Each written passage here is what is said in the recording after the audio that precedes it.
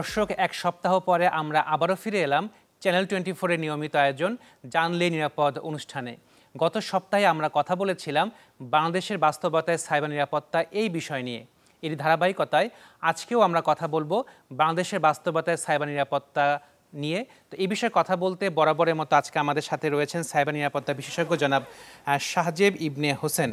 জনাব শাহজেব ইবনে হোসেন, আপনাকে আবারও স্বাগত আমাদের অনুষ্ঠানে। ধন্যবাদ। জি, শাহজেব ইবনে হোসেন, গত সপ্তাহে আপনি বলেছিলেন যে আমাদের ব্যাংকিং সেক্টরটা ভালনারেবল পজিশনে রয়েছে, হাই রিস্কের মধ্যে রয়েছে। তো ব্যাংকিং সেক্টর বাদ দিয়ে আপনি বলেছিলেন স্বাস্থ্য খাতটাও ঝুঁকির মধ্যে রয়েছে। এটা আসলে ঝুঁকির মধ্যে থাকার কারণটা কি? যখন আপনার একটা হসপিটাল আপনি অ্যাডমিট হন, তখন আপনার অবভিয়াসলি তারা ন্যাশনাল আইডিটা চায়। ন্যাশনাল আইডিটা আমাদের ডিজিটাইজ। ন্যাশনাল আইডিটার মধ্যে আমাদের পার্সোনাল ইনফরমেশন থাকে, আমাদের ব্লাড গ্রুপ কী, আমাদের নাম কী, আমাদের জন্মস্থান, জন্ম তারিখ অ্যান্ড এভরিথিং। তো স্বাস্থ্যক্ষেত্রে যখন আপনার ওই ফ্রন্ট এন্ডে যদি ইনফরমেশনটা যখন অ্যাডমিনিস্ট্রেটর লোড করে, আমরা জানি না যে ওই সিস্টেমটা কতটুকু প্রোটেক্টেড।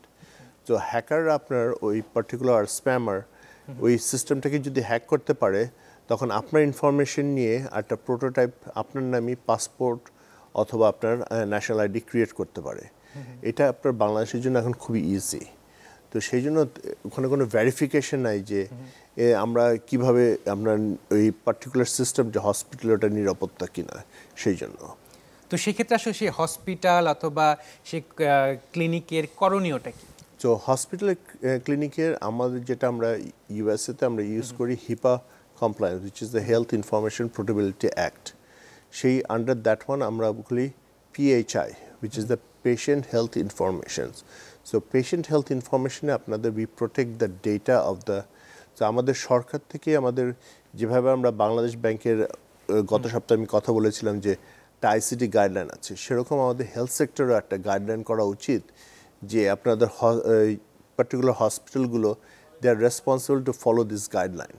তাহলে আপনার পেশেন্ট ইনফরমেশন, যেমন আপনার ফর এক্সাম্পল GDPR আরেকটা কমপ্লায়েন্স যেটা different, similar to the patient health information, stands for general data protection regulation, যেটা ইউরোপিয়ান ইউনিয়নে আছে। কারণ আমাদের এই দেশে অনেক ইউরোপিয়ানরা আসে, তারা যায় সস্তা বলে অনেকে ডাক্তার দেখা যায়, তারা ইন্স্যুরেন্সটা আপনার পাস করে যাতে তাদের ইন্স্যুরেন্স কোম্পানি বিল করতে পারে হসপিটালটা। তো ওই পার্টিকুলার ব্যাপারে আপনার যখন পেশেন্ট ইনফরমেশন যদি কম্প্রোমাইজ হয়ে যায়, একটা information believe me or not, যদি একজনের আপনার ফিরোজ ভাইয়ের ইনফরমেশন কম্প্রোমাইজ হলে 100 টাকা আপনার হ্যাকারটা পায়।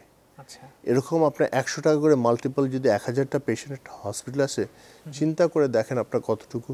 তো আমাদের দরকার যে ওই পার্টিকুলার সিস্টেমগুলো হসপিটালের উপর সেরকম ফাইন্যান্সিয়াল ইনস্টিটিউশন যেটা আমাদের যে আছে যেরকম গাইডলাইন, সেরকম গাইডলাইন তৈরি করার জন্য।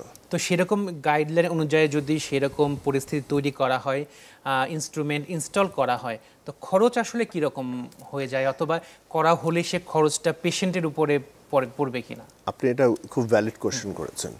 আরেকটা জিনিস আমি মিস করেছি এখানে আপনার হসপিটালে মেডিসিন রিলিজের ব্যাপারে। তো খরচটা আপনার ইস এ সাবস্টেন্সিয়াল। তো সেই জন্য আপনার আর্কিটেকচার করতে হবে। আমার ফার্স্ট দেখতে হবে যে আমাদের সিস্টেমে কোনটা প্রোটেক্ট করা আগে দরকার। প্রোটেক্ট করা দরকার এন্ড পয়েন্টটা ফার্স্ট, পার্টিকুলার বিকজ ওইটা ফ্রন্ট চ্যানেল। আমার নেটওয়ার্ক ডেফিনেটলি প্রোটেক্ট করতে হবে। এটা প্রায়োরিটি বেসিসে আপনার ইনসিডেন্ট বেসিসে আমাদের দেখতে হবে আর কি কোন কোন ইনফরমেশন। তারপরে ওইখানে ওই আপনার ওইটা ইনফরমেশন যে একটা সার্ভারে ডেটা প্রোটেকশন করতে হবে। তো এইভাবে আপনার it depends on the size of the hospital. It can be 1 কোটি 2 কোটির থেকে আপনার 10-12 কোটি টাকা কিংবা তারও বেশি যেতে পারে, ডিপেন্ডস কত খরচ পড়বে আর কি। তো অনেক ক্ষেত্রে এটা প্রতিষ্ঠানের হোক বা ব্যক্তিগত পর্যায় থেকে হোক, কারো যদি ডাটাগুলো লিক হয়ে যায়, আমরা সঙ্গে সঙ্গেই কোনো এক্সপার্টের কোনো ওপিনিয়ন নেই না বা তার কাছ থেকে কোনো পরামর্শ নেই না। এইটা আসলে কতটা ঝুঁকির মধ্যে ফেলে ওই প্রতিষ্ঠান বা ওই ব্যক্তিকে? বাই দ্য টাইম আমরা এখানে অবভিয়াসলি সবাই বলে জিডি করতে, আপনার যখন by the time it compromise হবে, এই ইনফরমেশনটা কিন্তু আপনার বাংলাদেশ থেকে অনেক দূরে চলে গেছে। সো যার ফলে আপনাদের যে আমাদের অ্যাওয়ারনেস করতে হবে। কিছু কিছু আপনাদের টিভির সংগঠনের মতন যে সাইবার অ্যাওয়ারনেস উইক অর্থাৎ সাইবার অ্যাওয়ারনেস মান্থ, যেটা আমি পার্টিকুলার বেসিসের মেম্বার। সো আমি বেসিসে আমাদের publish a flyer on the digital flyer every month. So to awareness our members, what is the different cybersecurity? এরকম যদি awareness আমরা ডিফেন্স সেক্টরে আপনার, কারণ আমরা সবসময় ঢাকা সেন্ট্রিক হয়ে আছি। আচ্ছা, ঢাকা সেন্ট্রিকের বাইরে গেলে কিন্তু সাইবার সম্বন্ধে কেউ জানে না, পেরিফেরিতে গেলে কেউ বলতে পারবে না কি হচ্ছে না হচ্ছে। তো এখন আমাদের যেভাবে আমি যদি ইঞ্জিনিয়ার লেভেলে তার সঙ্গে কথা বলি, সে তো বুঝবে না, তাকে বুঝাতে হবে আপনার ওই গ্রামের একটা কৃষকের লেভেলে, সে যে হসপিটালে যে তার কার্ডটা দিচ্ছে, কার্ডটাকে কীভাবে প্রোটেক্ট করছে, সেগুলি তাদের বুঝাতে হবে। এবং অনেক ক্লিনিক আপনার আছে, সেই ক্লিনিকগুলোকে আমাদের গভর্নমেন্ট থেকে একটা ম্যান্ডেটরি দেখতে হবে যে তারা প্রপারলি সার্টিফিকেশন ফলো করছে নাকি, প্রপারলি গাইডলাইন্স ফলো করছেন। সো এরকম যদি আমরা ইমপ্লিমেন্ট করি, এটা মাননীয় প্রধানমন্ত্রীর কাছে রিকোয়েস্ট হবে যাতে আমরা প্রত্যেক ক্লিনিকে, তাহলে আমাদের 16 কোটি 18 কোটি জনগণ যারা আছে তাহলে প্রত্যেকে ইনফরমেশন প্রোটেক্ট করতে পারি। কারণ আপনি জানেন যে আমাদের ন্যাশনাল আইডি হ্যাক হয়েছে, 2009 হয়েছে, রিসেন্টলি হয়েছে আই থিঙ্ক 2021-এর দিকে। দুই জায়গায় আমাদের ইনফরমেশন আমরা জানি কোথায় গেছে, কিন্তু যদি আমরা একটা স্টেপ প্রিকশন নিতাম, সেই সেম স্টেপ প্রিকশন আমাদের হসপিটালগুলোতে নিতে হবে। জি হ্যাঁ, জনাব সাজেব ইবনে হোসেন, আপনার তো বেসরকারি পর্যায়ে আছে, তো সরকারি পর্যায়ে যে ওয়েবসাইটগুলো আছে সেগুলো কতটা প্রোটেক্টেড? কারণ আমরা এর আগে দেখেছি যে সরকারি ওয়েবসাইট থেকে বিভিন্ন তথ্য ফাঁস হয়েছে, লিক হয়েছে। জি, এখন আপনার দেখতে হবে যে আপনার ফার্স্ট অফ অল আপনি যদি একটা ওয়েবসাইটে যান, আপনার প্রথম জিনিস আপনার দেখতে হবে HTTP অথবা HTTPS। যখন HTTPS হলো সেটা হলো আপনার ওয়েবসাইটটা সিকিউর। বাংলাদেশে আপনার মেজরিটি সরকারি ওয়েবসাইটে একটা জিনিস আমি দেখেছি, রিসেন্টলিও দেখেছি, যেমন আজকে সকালে আমি আমার পাসপোর্ট চেক করতে, আপডেট চেক করতে যে আমি দেখলাম যে পার্টিকুলার লিঙ্কে নিয়ে যাচ্ছিল, ওটা আপনার সিকিউর না। মানে বোঝা যাবে যে আসলে এই লিংকটা কিভাবে বোঝা যাবে? ওটা আপনি যখনই দেখবেন HTTP নট সিকিউর, আপনার URL এর কোনারে দিয়ে দিবে। আরেকটা হলো আপনার যখন আপনি একটা ব্রাউজারে আছেন, এখানে আপনার ক্রোম ব্রাউজার আছে, আপনার মাইক্রোসফটের ডিফারেন্ট কাইন্ড অফ এক্সপ্লোরার, তারপরে এখন এজ, তারপরে আপনার মোজিলা, ডিফারেন্ট আপনার নিচে যদি URL-টা কনসিস্টেন্ট থাকে, তার মানে আপনার that website is not secure. তো যখনই আপনি উপরে একটা ইনফরমেশন দিচ্ছেন, আপনি নিচেও কিন্তু আপনার URL-টা শো করছে, তার মানে ওই ওয়েবসাইটটা কম্প্রোমাইজ। তো এইটার জন্য আমি কয়েকজন প্রতিষ্ঠানের সঙ্গে কথা বলেছি, রেসপন্সিবিলিটি পাবলিকেশন, যে আপনাদের যে এই ওয়েবসাইটগুলো ভালনারেবল কিভাবে প্রোটেক্ট করছেন। সেম অ্যান্সার, আমার ফায়ারওয়াল আছে আর আমার অ্যান্টিভাইরাস আছে, কিন্তু আমাদের ফার্স্ট স্টেপ নিতে হবে, আমাদের এই সরকারি ওয়েবসাইটগুলোকে ডার্ক ওয়েব থেকে হোয়াইট ওয়েবে আনতে হবে। ডার্ক ওয়েবে যখন আপনার ওয়েবসাইটগুলো যায়, এগুলি ব্ল্যাক লিস্টেড ওয়েবসাইট। এখন কি আমাদের সরকারি ওয়েবসাইটগুলো ডার্ক ওয়েবে আছে?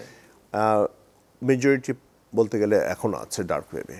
এখন সেটা হলো আপনার black listed website. Even the financial ইনস্টিটিউশনে, আমি যে 2টা সরকারি ব্যাংকের সঙ্গে কাজ করি, তাদের information I was able to get in the black listed, আপনার ব্ল্যাক লিস্ট থেকে। তো সরকার থেকে ইনিশিয়েটিভ নিতে হবে যে এই ওয়েবসাইট আছে। আপনার একটা ওয়েবসাইট হলো না, ওয়েবসাইটের সঙ্গে সাবডোমেন থাকে। সাবডোমেন যে কোনো ফাইন্যান্সিয়াল ইনস্টিটিউশন ছাড়াও আপনার যে কোনো অর্গানাইজেশনে ধরেন মাল্টিপল ডিপার্টমেন্ট আছে, তাদের জন্য যে সাবডোমেনগুলো কিন্তু এফেক্টেড হয়। তা আপনার প্রাইমারি ডোমেনটাকে আপনি প্রোটেক্ট করছেন, আপনি যদি সাবডোমেন যদি প্রোটেক্ট না করেন, তখন আপনার ইনফরমেশন ইজিলি কম্প্রোমাইজ হতে পারে আর কি। তো আপনি বলছেন ডার্ক ওয়েভে আছে বাংলাদেশের ম্যাক্সিমাম সরকারি ওয়েবসাইটগুলো, তো এটা আসলে কতটা ঝুঁকির মধ্যে ফেলছে জনগণের ডাটাগুলোকে? Let's tell U a story আমার নিজের লাইফ থেকে। আমি যখন ফার্স্ট হ্যাকাথনে গিয়েছিলাম লস ভেগাসে, তখন পপুলেশন ছিল 200 থেকে 300। আচ্ছা, লাস্ট ইয়ারে হ্যাকাথনের পপুলেশন ছিল 25,000। আচ্ছা, তো বলে না ideal brain is a Devil's workshop. সেই জন্য আপনি বুঝতেই পারেন যে আমরা ধরেন 1-2জন সাইবার সিকিউরিটি বিশেষজ্ঞ, কিন্তু তার পেছনে 10জন কি 20জন হ্যাকার আছে, যে কন্টিনিউয়াসলি তারা হ্যাকিংয়ের জন্য চেষ্টা করছে। এখন ওগুলিকে তাদেরকে কন্ট্রোল করা যাবে কীভাবে? আমরা বলতে পারবো না যে আমরা 100% প্রুফ, এটা কেউ বলতে পারবে না। So we have to take the first step at a time, কীভাবে প্রপারলি। কারণ আমরা একটা জিনিস আরেকটা করতে হবে যে আমাদের দেশে যে ইয়াং জেনারেশনটা আছে, আপনার বছরে আমরা 2 লাখ স্টুডেন্ট গ্র্যাজুয়েট করি। আমরা ফরেন ডিপেন্ডেন্সিটা কমাতে হবে, কমায় লোকাল আপনার স্টুডেন্ট যাদের আছে তাদেরকে তারা নন টেকনিক্যাল ফিল্ডে হতে পারে। আমার ব্যাকগ্রাউন্ড আপনি দেখেছেন, আমার বায়োতে আমি I to work for IBM corporation USA। সেখানে আমার সঙ্গে এক কলিগ ছিল ফিজিক্যাল এডুকেশন মেজর। তাকে আমরা পুরোপুরি আইটিতে কনভার্ট করেছি। So don't take a response যে একজন নন IT person can be an IT, তাদেরকে ভালো বলে অ্যাওয়ার করতে হবে। তো অ্যাওয়ার করে ওইটাকে প্রিজার্ভ করতে হবে যে তারা যেন তাদের প্রত্যেক প্রতিষ্ঠানের উপর একটা অনুগত্য থাকে। কারণ অনুগত্য যখন থাকবে না, কারণ বাংলাদেশে আপনার job, cyber security is a very demanding field obviously. আপনার ওভারহেড, আপনার টার্ন অ্যারাউন্ড 3 মাস 6 মাস। তারা একটা প্রোডাক্টের ট্রেনিং দিল, তারা মনে করেছে যে আমরা নিরাপদ, আমরা অন্য জায়গায় যে চাকরি করছি। এই জায়গাটা যদি গভর্নমেন্ট আমাদের প্রাইভেট ইনস্টিটিউশন অথবা গভর্নমেন্ট ইনস্টিটিউশনে হেল্প করে, তাহলে it will be much more advance, আমরা প্রোটেক্ট করতে পারবো আমাদের এনভায়রনমেন্টগুলো। তো আমাদের যে ওয়েবসাইটগুলো আছে, সরকারি হোক বেসরকারি হোক, তো সেগুলো প্রোটেক্ট করার জন্য ম্যান পাওয়ার আসলে আপনি বলছিলেন যে সেই পরিমাণে নাই। তো এটা গড়ে তোলার জন্য করণীয়টা কি এখন? করণীয় হলো এখন আমরা দুইটা করতে পারি। ফার্স্ট অফ অল, যখন আপনার, আমি বলবো না কোন ইনস্টিটিউশন, আমি 2-3 দিন আগে আমি নিজের আমার কোম্পানিতে হায়ার করছি বাংলাদেশে। তো আমি বাংলাদেশের বলতে গেলে টপ 5 এসটিএম ইউনিভার্সিটি থেকে কল করেছি। Happen to B the person electrical engineer. তো আমিও ইলেকট্রিক্যাল ইঞ্জিনিয়ার, কিন্তু বাই ডিগ্রি আমি ইলেকট্রিক্যাল ইঞ্জিনিয়ার। আমার মাইক্রো প্রসেসর, কিন্তু আমি যখন আমার 3rd ইয়ার ইঞ্জিনিয়ারিং ছিল তখন আমি ইন্টার্নশিপ শুরু করে IBM-এ। তো আমার পুরো কেরিয়ার চেঞ্জ হয়ে যায়, rest of my life in IT.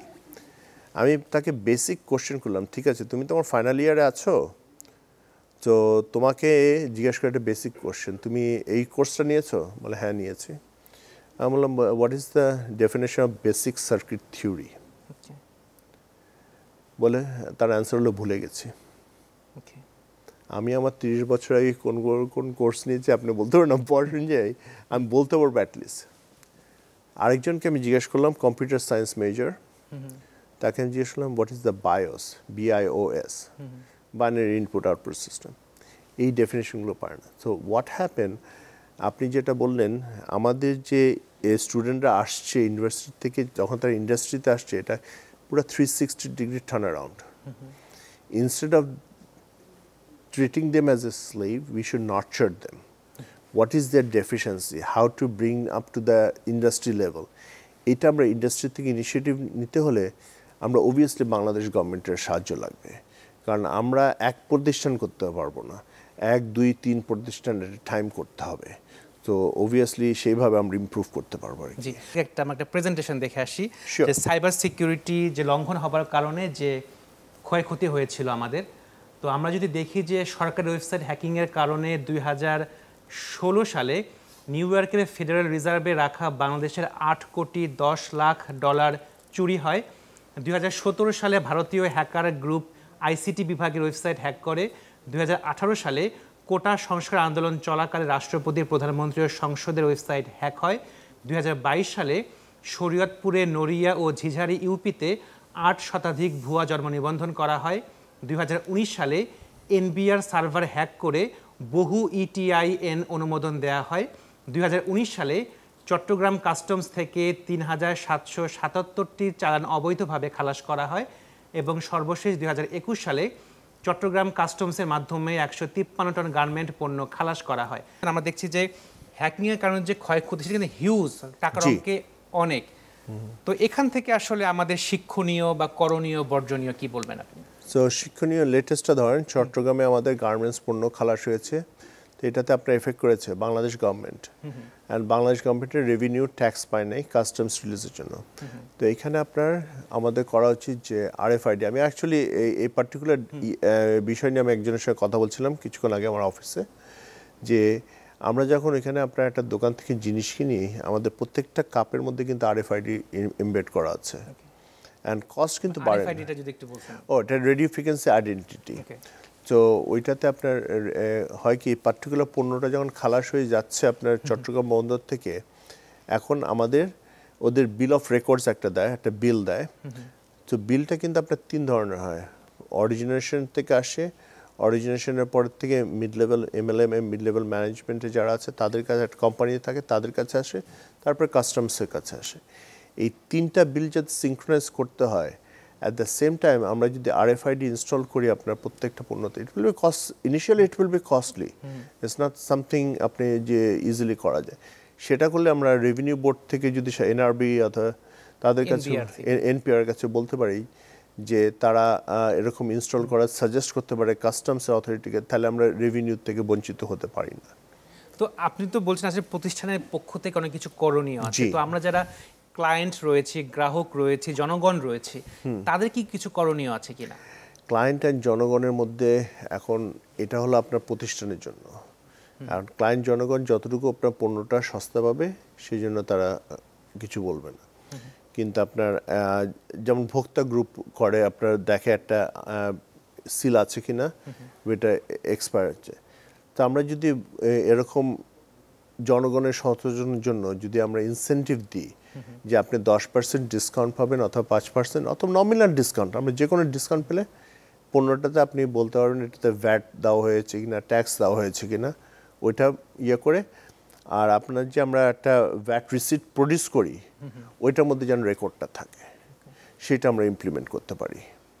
তো আমরা যারা ক্লায়েন্ট যারা ব্যাংকে লেনদেন করি অথবা হেলথ সেক্টরে আমরা যাই, তো সেই ক্ষেত্রে আমার ব্যক্তিগতভাবে করণীয়টা কি বা ক্লায়েন্টের করণীয় কিছু আছে কিনা?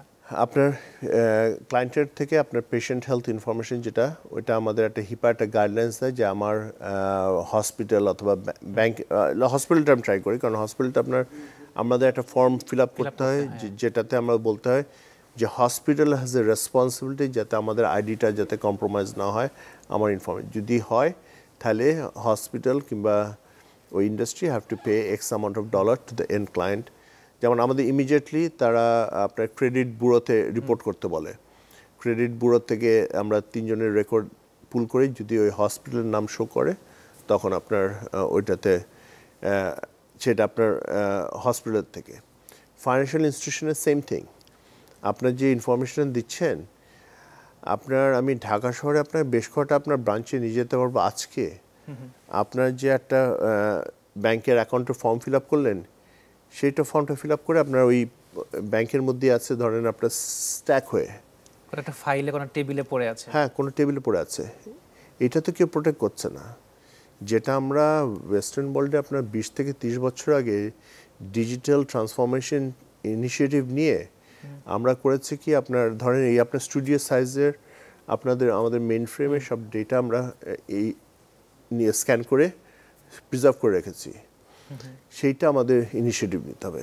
ধরেন আপনার এটা আপনার ক্লায়েন্ট থেকে আমরা যদি 1 টাকা 2 টাকা বেশিও দেওয়া হয়, that is the easy way to build your infrastructure. তো সেই জন্য আমাদের স্ট্রং ইনফ্রাস্ট্রাকচার প্রপারলি আর্কিটেকচার করে তৈরি করতে হবে। জি হ্যাঁ, সাজেব ইবনে হোসেন, আপনাকে অসংখ্য ধন্যবাদ আমাদের সময় দেওয়ার জন্য। আশা করি মানে সামনে আপনার সাথে আবারও কথা হবে। ধন্যবাদ ফিরোজ। আচ্ছা, দর্শক অনুষ্ঠান শেষ করছি, দেখা হবে আগামী সপ্তাহে। সে পর্যন্ত সবাই সুস্থ থাকুন, ভালো থাকুন এবং চ্যানেল 24 এর সাথেই থাকুন।